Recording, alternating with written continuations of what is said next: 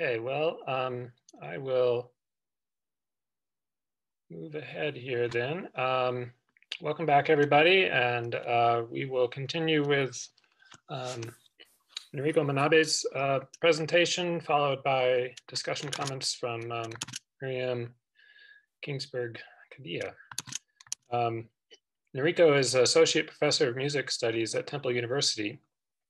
She researches music in social movements and popular music in Japan and the Americas.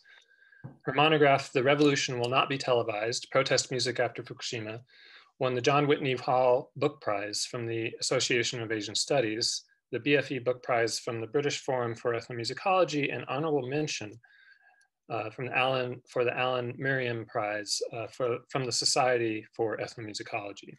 Her second monograph, In Progress, posits a typology of intertextuality in protest music and the patterns by which these methods are used.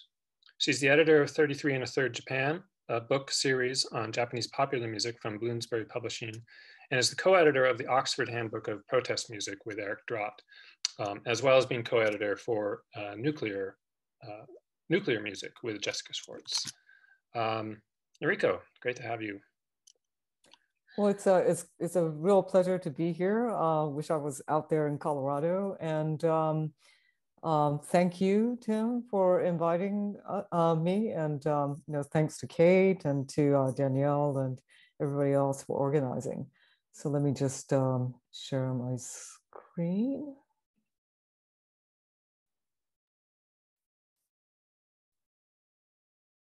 And let me move my controls.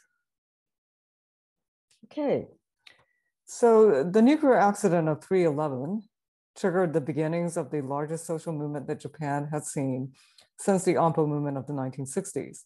Citizens were angered not only because the safety myth of nuclear power had been proven false, but also because of the handling of the accident, the lack of transparency regarding the radiation or the condition of the plant, and revelations of the nuclear village. They joined demonstrations that attracted as many as 200,000 protesters. Weekly protests in front of the Prime Minister's residence persisted for 9 years.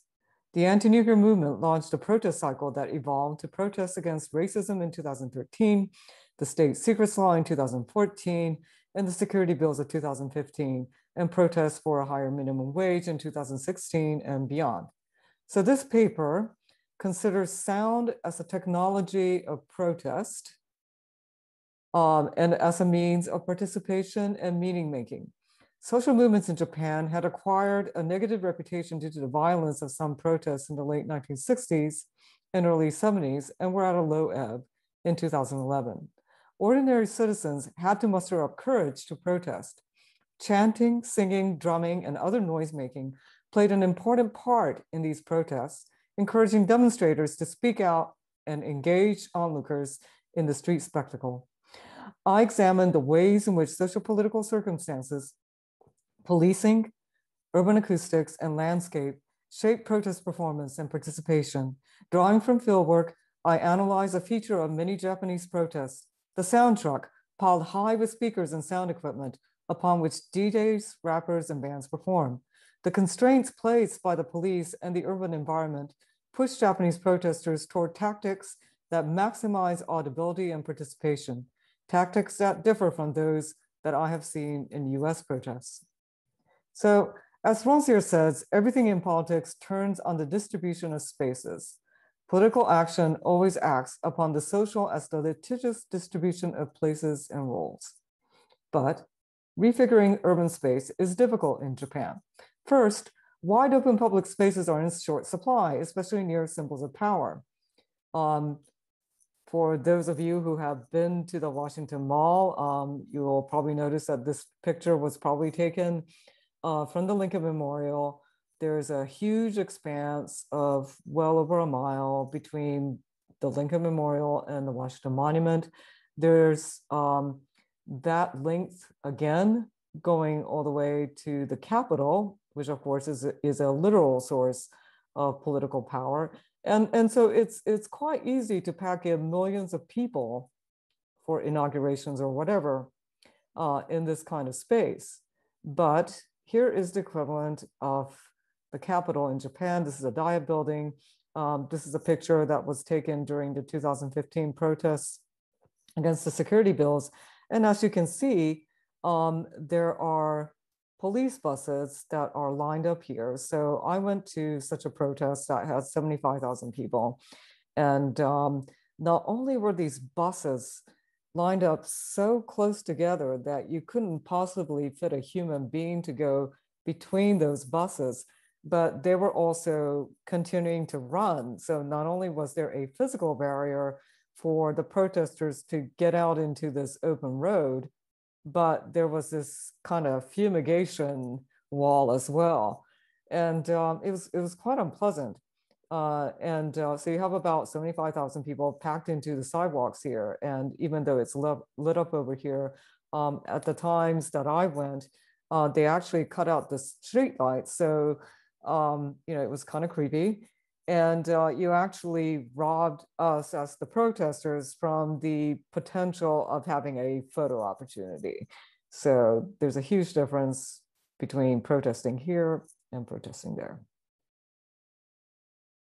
So because of this lack of space for having a protest, as many of you know, protests in Japan tend to take place in shopping districts, like the Ginza or Shibuya, and protesters will choose which district they'll go through depending on what kind of audience they're hoping to attract. Because, at least if you go through one of these shopping centers, you're at least going to have an audience.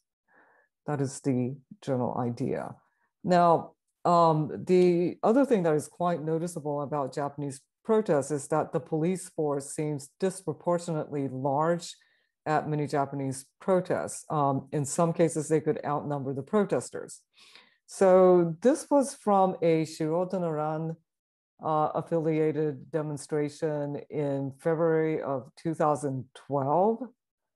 That's Suginami Genpatsu, I think, was the official organizer.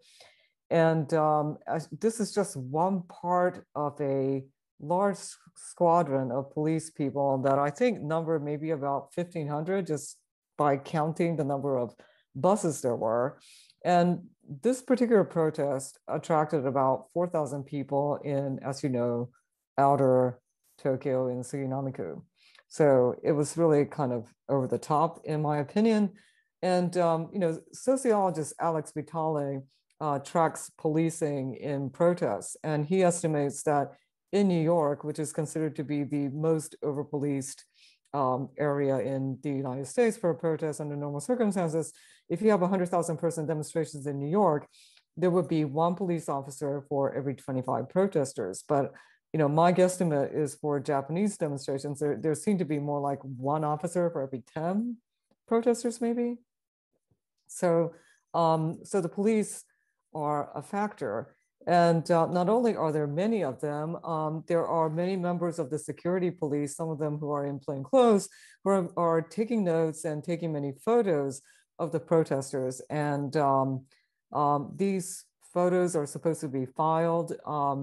The organizers thought that these photos were only of interest to the police if they were photographing the organizers. They weren't particularly interested in individuals, but still, I found it quite intimidating to have my picture taken at these kinds of protests because, and I think there were a lot of people who were quite intimidated as well because there was a rumor going around that if your photo is taken at a protest, and if you were a student looking for a job, or if you were somebody looking for a job, then you'll never get a government job because your photo would be out there.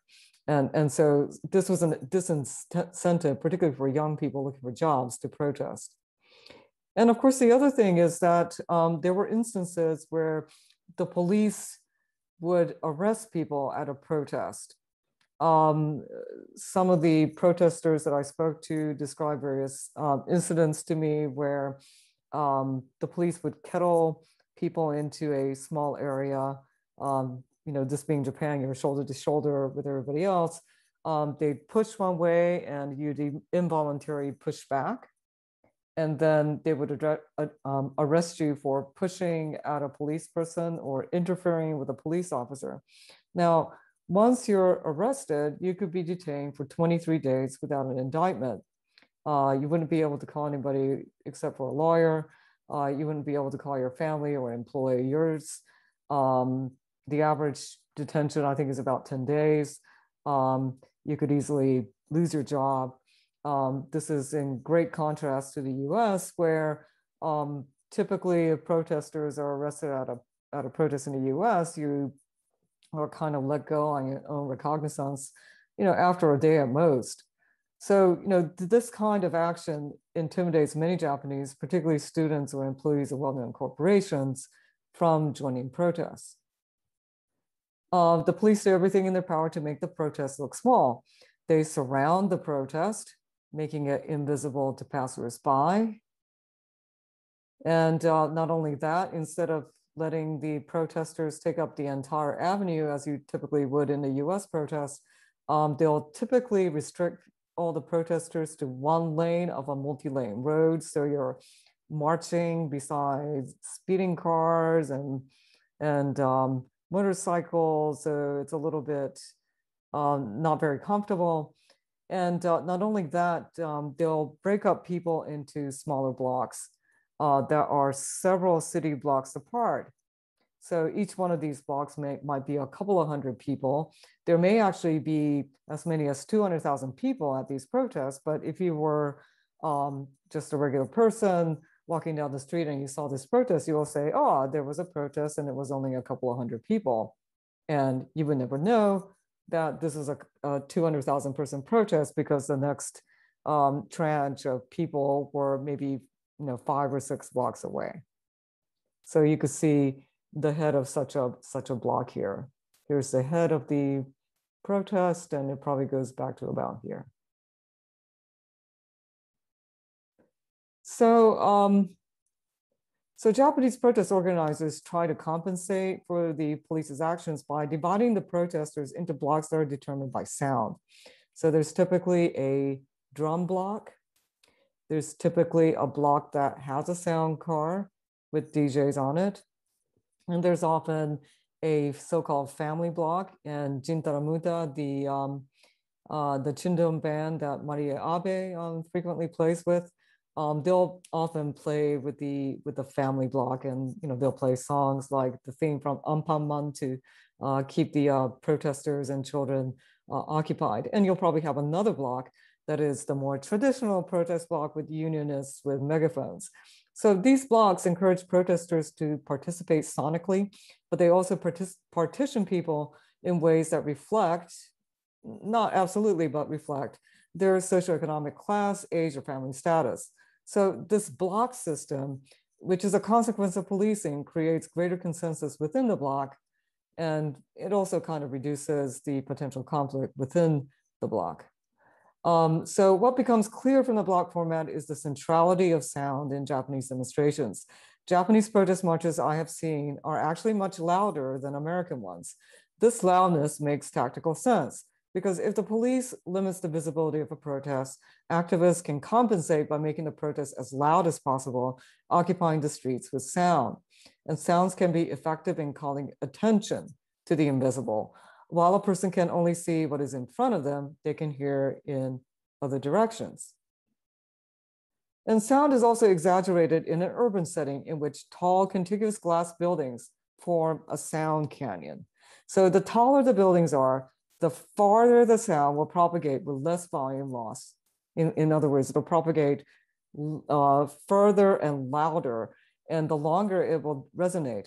So an urban environment retains and projects more sound than a less densely built environment. And most passersby are going to be hearing a demonstration before they see it. The sheer volume of a demonstration can redefine the behavioral boundaries imposed by the structural designs of the city and the actions of the police. And also bass sounds. If you think about the kind of music that is played on a sound system in a protest, it tends to be the bass heavy sounds of hip hop, house, techno, or reggae. And bass sounds are less absorbed by soft materials, they travel longer distances, and they can be felt, and they're also quite immersive. So these bass sounds have kind of a strategic import in a sound demo. So particularly powerful in Japanese protest marches are these sound trucks. Their bass heavy sound of hip hop and dance music are less absorbed by soft materials and higher frequencies, allowing them to reach longer distances and expand the demonstration's aural horizon. So here's a taste of what one sounds like.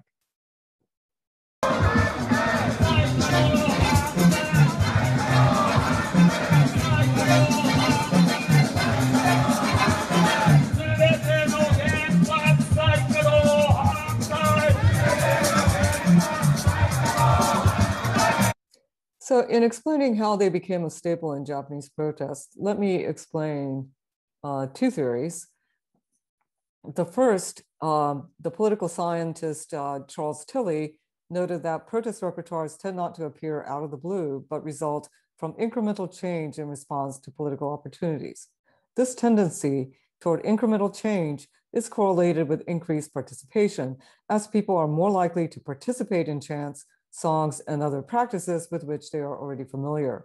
It suggests a natural preference for intertextuality and repetitiveness in protest sounds. And indeed, sound trucks had existed in other forms on Japanese streets. Nationalists have long blared military marches from trucks, and since the 1990s, LGBT parades have featured sound trucks blasting house music. Sound trucks and demonstrations were initiated in 2003 by a collective of artists, freelancers, and precariats called Against Street Control. They were protesting the war in Iraq, but more pointedly, they were protesting the privatization of public space. The sound truck dominated urban space through loud techno and noise, while the protesters following the truck took back street space by dancing and moshing. Hence, trucks with sound equipment had long been part of the political soundscape, but what was novel was to use them as performance stages and demonstrations and as a means of reclaiming urban space through sonic and physical presence. Sound trucks changed their musical style over time. Tom Torino categorizes musical performance in one of two styles: presentational, where artists play music for an audience who do not participate in the music making, and participatory, which has no artist-audience distinctions, only participants and potential participants performing different roles. These approaches differ in both goals and aesthetics. Presentational music involves a separation between musicians and audience, with musicians performing rehearsed pieces. They aim to entertain the audience and emphasize virtuosity, complexity, and showmanship. Most concerts are presentational. In contrast, a participatory performance aims to involve as many people as intensely as possible. As such, the music must be easy enough for newcomers to join in. It is comprised of short forms that are repeated over and over.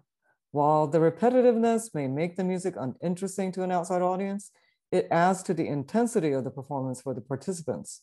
The emphasis is on inclusivity, regardless of the player's ability, at the expense of showmanship.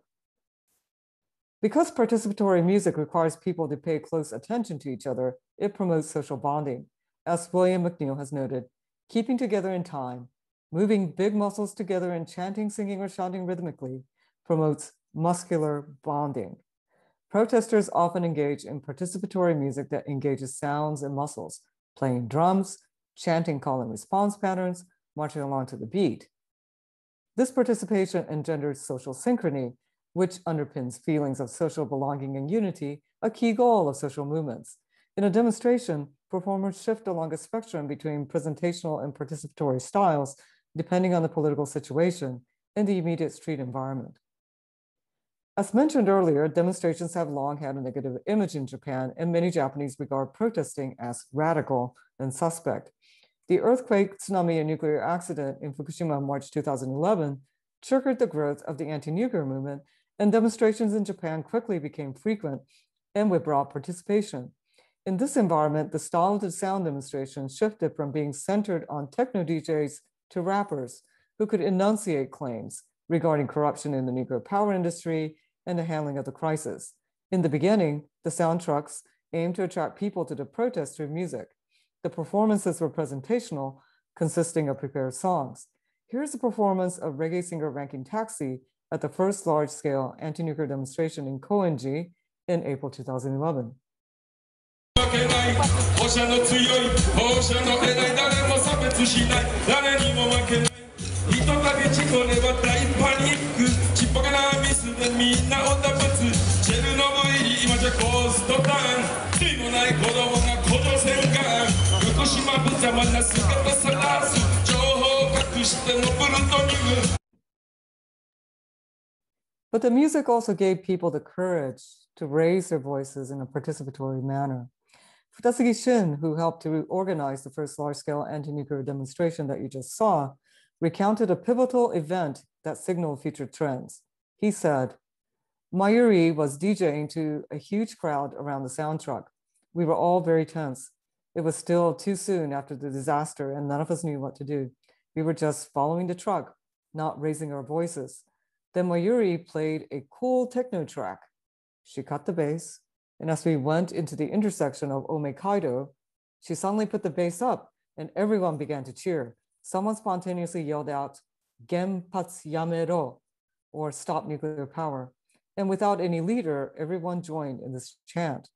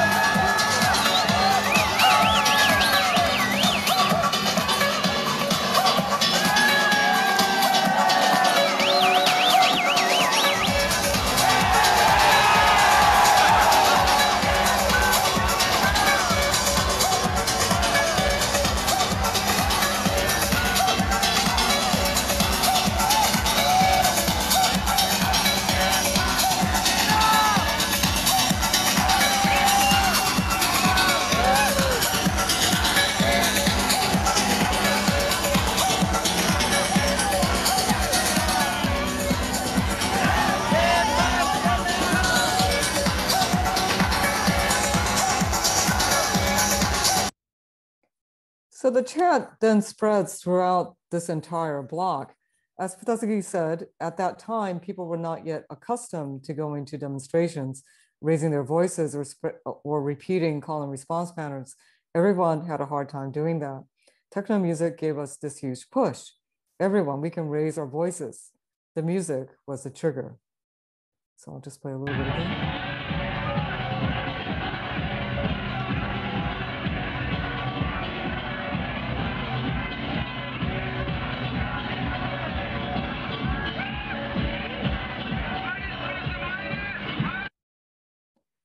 Over the following year, in 2012, a new style of soundtrack performance developed that was more participatory with the audience. In the first year of anti-nuclear protests, protesters had begun to chant slogans to drums. The activist Nome Yasumichi had the idea of leading these call and responses from on top of a sound truck to a DJ's beats. He invited the rapper Akurio, who was a frequent participant in drum-oriented protests, to perform in a way that would keep protesters engaged in call and response. And as the anti-nuclear movement gave way to concerns regarding democratic rights, this style of protests was adopted by new protest groups. In December 2013, the state secrets law passed, making it a crime for anyone, be they a legislator, journalist, or activist, to leak a state secret, regardless of whether or not they knew it to be a state secret, by up to 5 years in jail.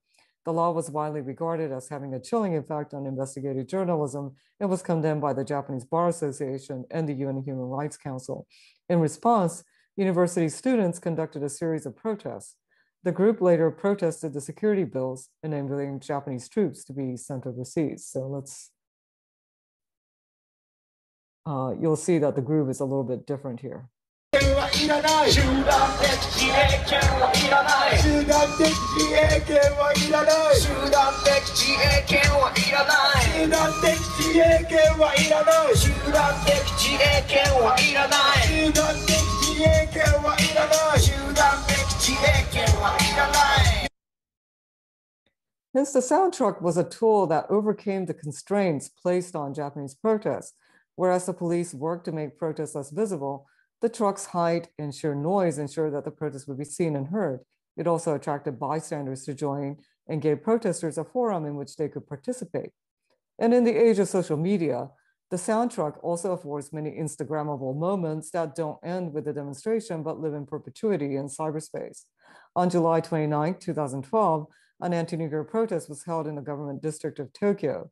The sound truck rolled in front of the ministry, then in charge of both promoting and regulating nuclear power. This conflict of interest had caused a breakdown in oversight that was partly blamed for the nuclear accidents. The rapper Akurio began this freestyle.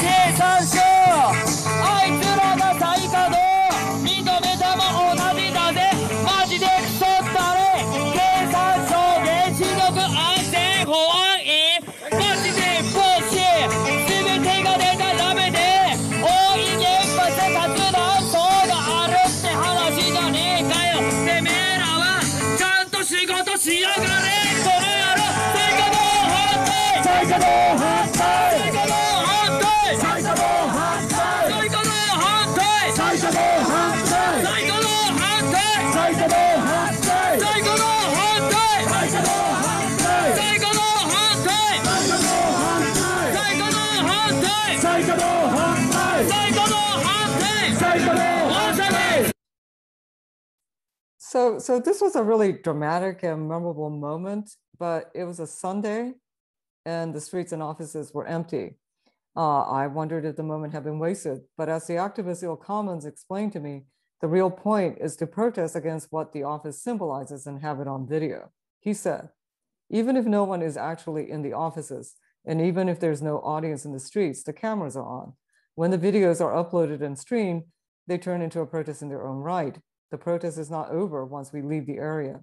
Even if the protest looks pointless at the time, the video seen afterwards gives it meaning at another level. So in other words, the video showing angry, passionate protesters criticizing a silent, unresponsive building, a symbol of unresponsive powers, invokes a strong emotional response in the viewer. Protesters are typically at their most passionate when they are at these symbolic spots. The rappers, drummers, and call leaders ratchet up their performances accordingly. These are the memorable moments at a demonstration when everyone is yelling at the top of their lungs and the sound is ricocheting off the building. The demonstrators are performing not only for themselves, but also for the audience that will see them later on YouTube. And even the shakiness of the camera will still capture that kind of excitement. So the sound truck thus not only facilitates participation through chanting, but also affords the performance of these emotions, which are then archived. So the performance of democracy in the form of participatory sound in protest can differ due to cultural political circumstances. So we've seen in Japan, the behavior of the police accounts for many of the distinct aspects of the Japanese protests. The tendency to break up protests by type of sound, to compensate for the police's minimization of protests, the persistence of sound trucks to assert sonic presence when the protest is made invisible, and the tendency to use sound trucks, drums, megaphones, and rehearsed chants to encourage participation. The kind of participation changed over time depending on political circumstances.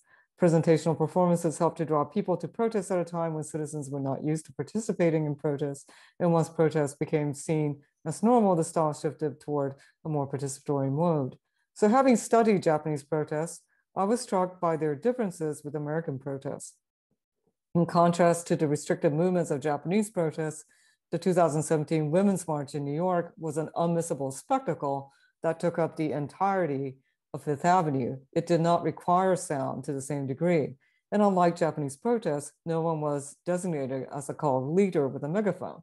And instead, individual protesters would spontaneously chant here and there, never seeming to engage the entire mass of protesters. So US protests seem to have a different conception of democratic or participatory sounds, sacrificing the sense of unity of Japanese protests in favor of this kind of chaotic autonomy. Even in a US protest, however, there are power differentials. For example, some minorities believe that protests like the Women's March are really meant for white people, and they complain that their chants are often ignored relative to those started by white protesters. This racial hierarchy has caused a visible racial segregation in protests, where fewer minorities are coming to some protests, and protesters at the same demonstration tend to congregate around similar-looking people. Hence, while demonstrations may attempt to prefigure an idealized democracy, I see them not as embodiments of a participatory democratic ideal, so much as a manifestation of the democracy that society allows, even for that brief moment of the demonstration. Thank you very much.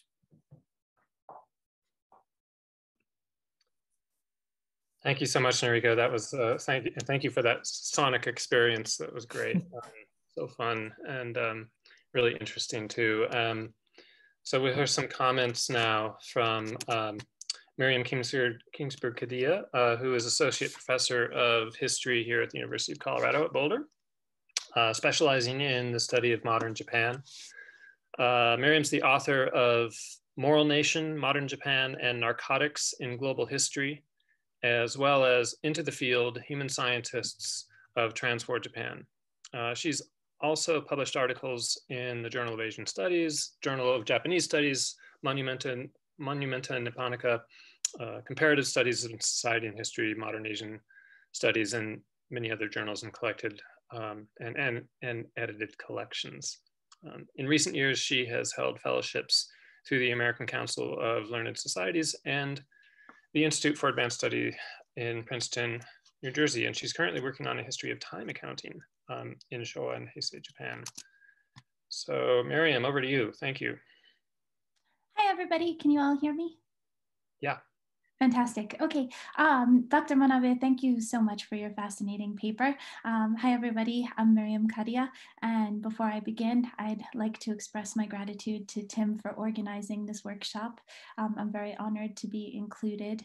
It's hard for me to believe that 10 years have passed since 3/11.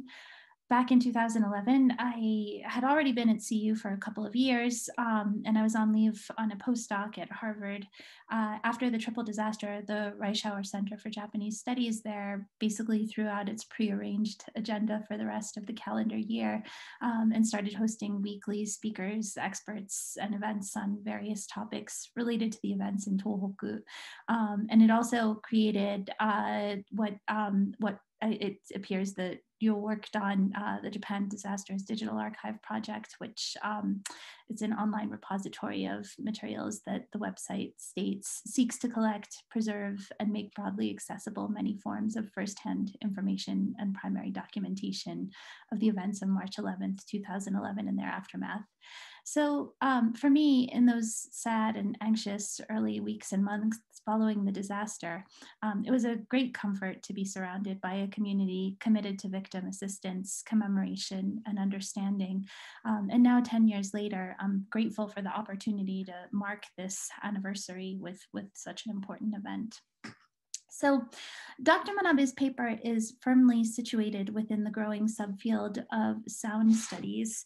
My first introduction to this discipline was coincidentally also at Harvard when my fellow postdoc, Marie Abe, who is now an ethnomusicologist at BU, gave a fascinating talk on chindonya, which is traditional, ostentatiously costumed street musicians who work as advertisers for small neighborhood businesses. And her book, Resonances of Chindonya, Sounding Space and Sociality in Contemporary Japan, was published in 2018. And it came to mind as I read Dr. Manabe's paper, given the shared interest in sound as a political practice. And then, of course, I saw that the book was cited in the pre-circulated draft. So a major focus of Dr. Manabe's paper is sound trucks, which feature in some of my earliest memories of Japan. Growing up in Tokyo in the 1990s, I remember sound trucks regularly coming through our neighborhood at all hours, blaring military marches and exhorting citizens to revere the emperor and restore his authority. So I've mostly associated sound trucks with the extreme right. And in fact, when I looked online to find some clips to show as part of my remarks, those that were careening around waving the rising sun flag were more or less all I could find. So it was particularly interesting to me to consider their association with the democratic right to assemble in what are now called sound demos. So Dr. Manabe's paper begins by briefly surveying the history of sound and protest in contemporary Japan. And this is a topic I found particularly interesting in light of my own recent research on the 1968 student movement. And she describes the shift from presentational performance, which features an artist playing to an audience, to participatory performance, in which such boundaries are blurred or eliminated altogether. She then argues that sound emerged as a key strategy in Japanese street demonstrations due to the relatively stiff obstacles that these events have to surmount, including public apathy, a relative absence of public space near the centers of power. And historians have noted this as an intentional feature of modern urban planning in Tokyo.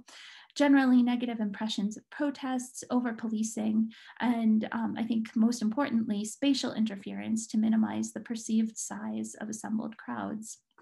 So through acoustic occupation of the streets, protesters can counteract misleading visual representations of their numbers and make their true scope felt. So this case study of the demonstration really emerges as a highly effective vehicle for showing the intimate and at times contradictory and at times symbiotic relationship between sound and space. In deploying sound as a mobilization strategy, sound trucks are particularly useful due to their height and mobility. These qualities enable them to be seen and heard by protesters forced by the police to spread out, and of course by bystanders as well. They're also very effective in crowded downtown shopping districts, like the ones that we saw. They tend to be enclosed by tall, contiguous glass structures that facilitate acoustic transmission and resonation. Protesters consciously play to this built environment, pun intended, with low bass music that can be heard at long distances. And the overall effect is very empowering for participants. In this day and age, Dr. Manabe notes protests can also be recorded and put on YouTube and Instagram, thus multiplying the audience. So I had come prepared with a clip on YouTube in case Dr. Manabe didn't have time in her presentation to show us a demonstration, but I should have known better. And since we did have an opportunity to see a couple already, I'll just skip it. While observing that the snippets that she showed us really speak to how protesters use sound to defeat space and affect unity. The protesters march alongside the cars in a very spread out arrangement, but singing and repetitive chants allow for a kind of participatory performance that generates a palpable sense of energy and enthusiasm. While we were viewing the clips that she showed us, I had a hard time sitting still in my seat, but my camera was on, so I forced myself. Dr. Manabe reports that demonstrators are highly conscious of the power of film, with some even going so far, like as in the last case she showed us, as to believe that their main impact is through this kind of wider distribution. So it occurs to me that at least for the YouTube or Instagram audience, protesters can regain some agency over space through their filming choices. For instance, close-up shots in which demonstrators fill the frame can sort of mitigate police efforts to break them up visually in real life.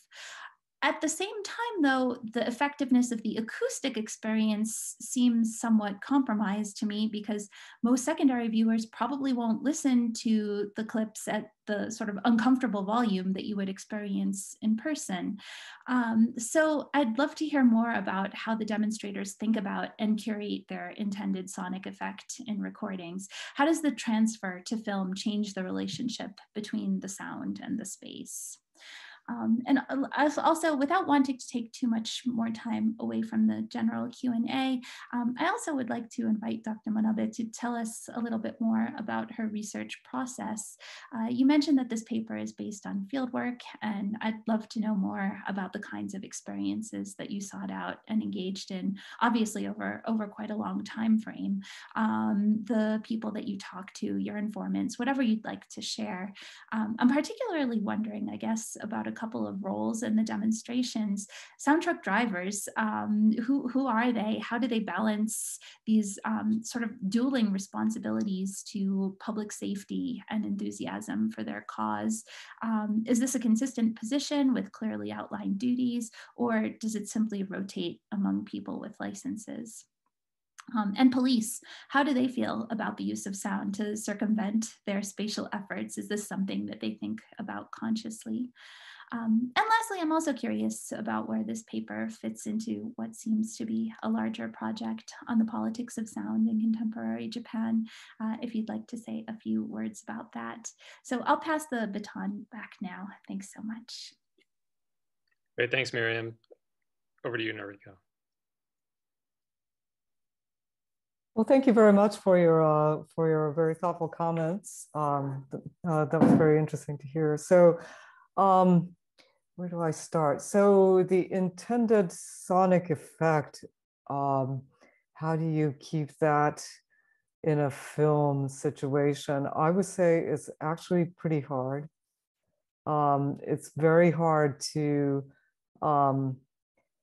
duplicate that feeling of being surrounded by sound, particularly when it involves a low bass, which, you know, you can feel in your chest, and you know, it really does make you feel surrounded in sound. I think that kind of tactile response is very difficult to replicate, and I think that's hard to do.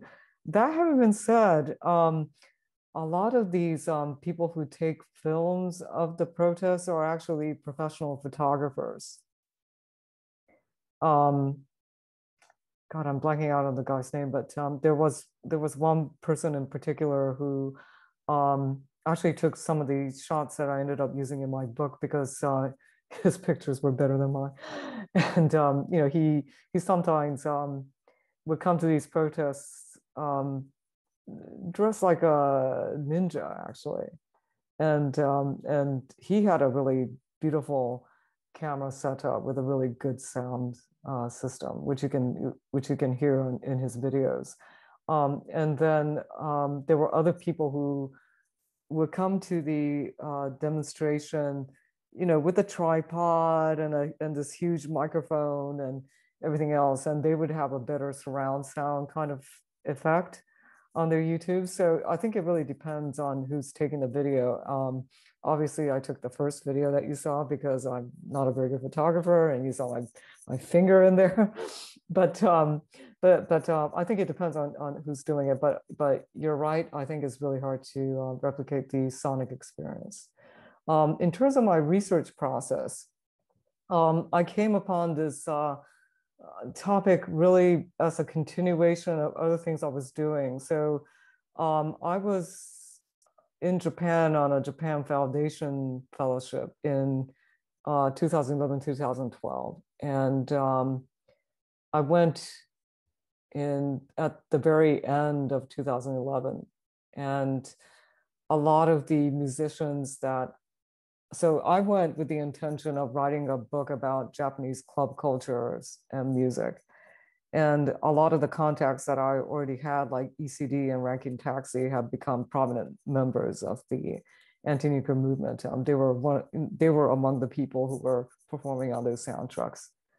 And I talked to them, and they said, well, you know, this stuff is really important. And they kind of told me why they thought it was important. And I started to look into it, and I realized that, you know, it brought very large issues about how fragile democracy is in many democratic countries, and you know, the lack of transparency in decision making or policy setting, or the way that public opinion does or does not interact with governmental policy.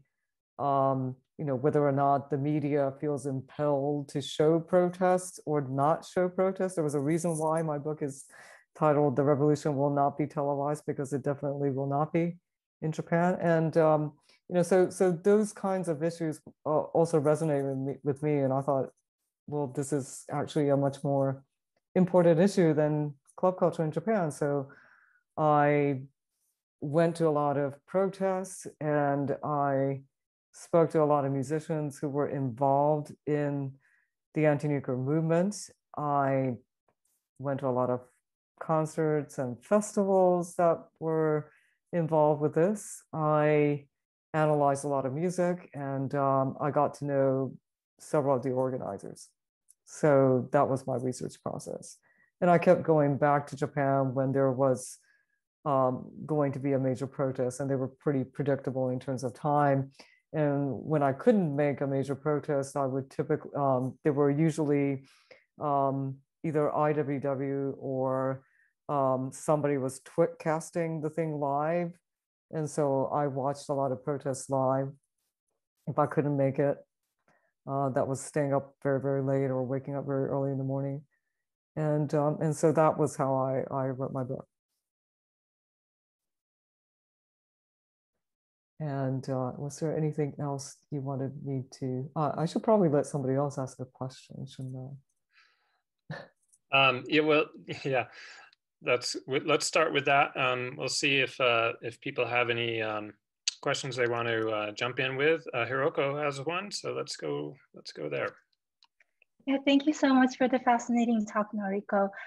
I was wondering if whether and how these trucks travel outside the urban context and what kind of a democratic soundscape it might create. And I'm asking because it reminded me of when Odaka Station within the 20-kilometer zone was opened up, and there was a ceremony of the first arrival of the train, and there was one resident of a different town, but within the evacuation zone, who also goes to these Tokyo protests, who brought his truck and blasted his message as the train was arriving, because there's the media there and trying to capture that moment, and he really wanted to disrupt that moment. And it just made me think about what kind of a soundscape that is in terms of how it imagines democracy, perhaps. And another question I had was about power differentials. You show the power differentials in your talk between the police and protesters, but at the end you also talk about the context of the US, where the Women's March was taken up as something for white people. And I was wondering if there was something similar going on at all in the context of the protests that you were looking at too. And I'm also asking this because my interlocutors in coastal Fukushima was quite explicit about avoiding, just not wanting to be part of these movements. And that's part of, one of the reason is what Ryo mentioned, is that because of the language that it uses, that really kind of represents Fukushima in a certain way. And so I was wondering if that kind of came up at all in your research. Yeah, and thank you so much again. Yes, that idea of the power differential as Tokyo as the metropolis and Fukushima as the periphery, that language was talked about, and several of the protest organizers were very sensitive about that. But there was an inherent tension between the anti-nuclear movement and the locals in Fukushima that was quite palpable. And I think the most palpable example of that I came across was the Project Fukushima. So I'd gone to that particular festival somewhat later in its cycle, and I spoke with Otomo Yoshihide, and I also spoke at length with Endo Michiro, who were two of the organizers, both of whom have strong ties to Fukushima. And one of the things that both of them wanted to make clear was that, and I think especially with Otomo, he didn't want Project Fukushima to be an explicit protest against nuclear power because of the difficult position that a lot of people from Fukushima were in, because he felt that a lot of the people in Fukushima felt a sense of shame for having accepted nuclear power for various reasons to sustain their community or whatnot. And so there was that aspect of it. And, and then there's this whole issue of stigmatization that, some of the anti-Negro protesters, but not all of them, were aware of, and certainly Otomo was quite familiar with that whole dynamic. And so, Otomo's whole point with Project Fukushima was just to have people from the metropoles, whether it be Tokyo or Osaka, come up to Fukushima for a day and just see how people had to live there. That was his point. It was a much more, he said that, if you talk to anybody involved with the project, you'll understand how they really feel. But they explicitly did not want to label it an anti-nuclear protest. We have a really interesting also question in the chat. Noriko, do you want, I don't know if you've had a chance to look at it, but yeah, I am. Sound as technology of protest might inform, interact with, and even compete with sound as a technology of containment. What kind of use of music, sound by the establishment immediately after 3/11, was there? You mentioned in passing the March of Anpanman. It was used by protesters, but also by the Japanese military band, where children and mothers were their primary target. So some competition was going on within the sonic space? Well, sure, because as we all know, the byword in 2011 was Kizuna, right? So actually, Maria Abe in the chapter that she's given to us for the Oxford Handbook of Protest Music talks about this, where, Arashi and at the Kohaku for 2011 is singing this song about Kizuna. And, there are all these kinds of, togetherness kinds of songs, and to what degree, to what degree is there sincerity in some of these songs. So I know that a lot of the rappers and protest musicians that I dealt with were very critical of that whole discourse of Kizuna.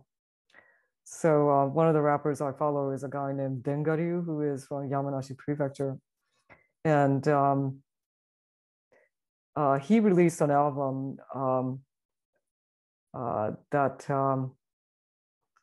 which was called Like a Bee Movie.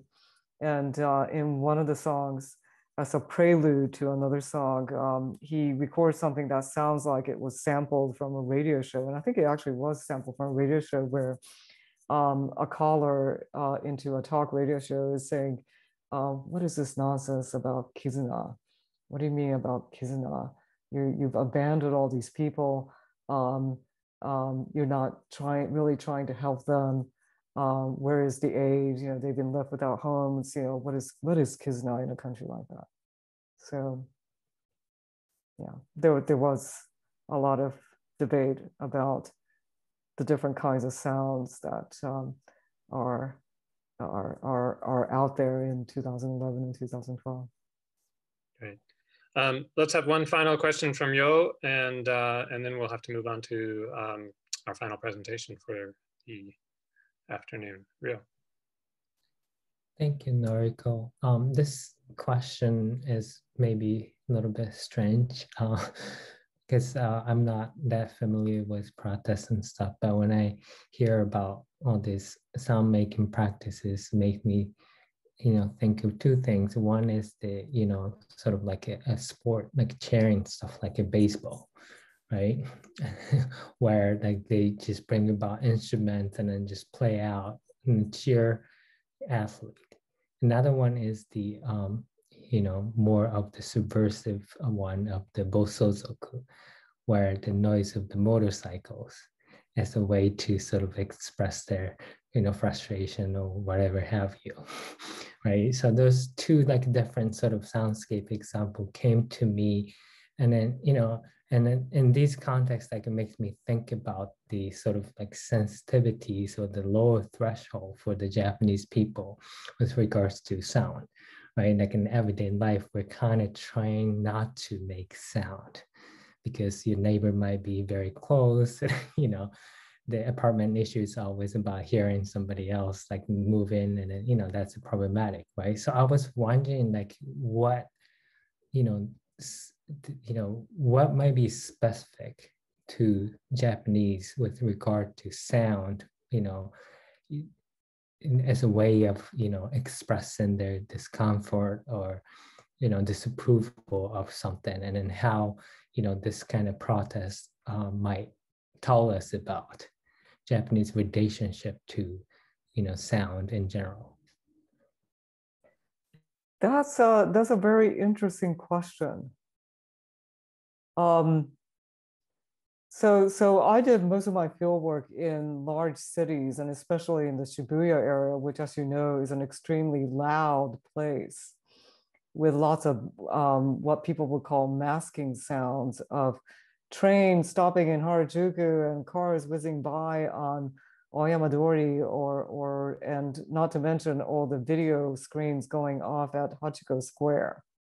So the sound truck is there to compete against all that noise to a large degree. So I think there's a certain kind of noisy competition thing involved. But when so this relates to Hiroko's question earlier, which I didn't think I really answered, which is about where the sound trucks actually are used. And I know that they've been used in many of the big cities like Hokkaido, Tokyo, Kyoto, Osaka, and Fukuoka. But I don't really hear about them in less populated areas where I think what you're talking about in terms of the sensitivity of sound really comes into play. And even in, say, a place like Koenji, which of course is known for all its, you know, punk bands and everything, even they are, you know, pretty cognizant of which neighborhood they're going into. So sometimes a Koenji demonstration or a Suginami demonstration will not always be on Omikaido, which is the big boulevard. You know, sometimes they'll go into somewhat smaller residential areas, and they do try to kind of tone it down in those areas. So there is kind of a sensitivity to what is appropriate, I think, in some of those places, although probably still louder than the kind of normal sound practice as you're